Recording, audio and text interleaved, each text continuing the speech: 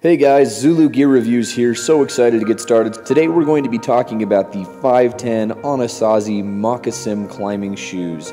They're a terrific slip-on climbing shoe. You heard that right, slip-ons. And I know that already there are some of you going, slip-ons? That's not going to give me the control I need, but let me show you some amazing things about this shoe. First off, this shoe can edge. The 5.10 Stealth Rubber, which comes standard on this shoe, really allows the grip you need for the tiny little crimping edges you need for your feet. Secondly, it has a terrific amount of stick to it. 5.10 Stealth Rubber is a very powerful adhesive rubber.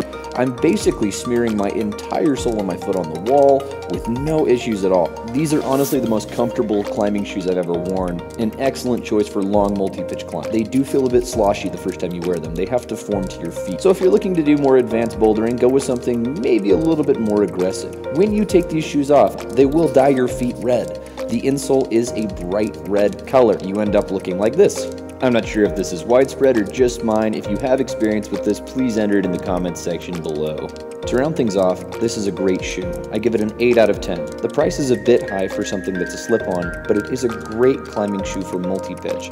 They're a bit too sloshy for any advanced bouldering between V7 and V12 for you crazies, but they are a great multi-pitch lead or multi-pitch top rope shoes.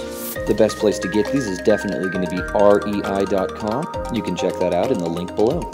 Thanks for watching our video. We love helping you stay outdoors and out of stores. If you enjoyed what you saw here, remember to like and subscribe, and make sure you tell your friends where to get the best review. Until next time, enjoy the outdoors.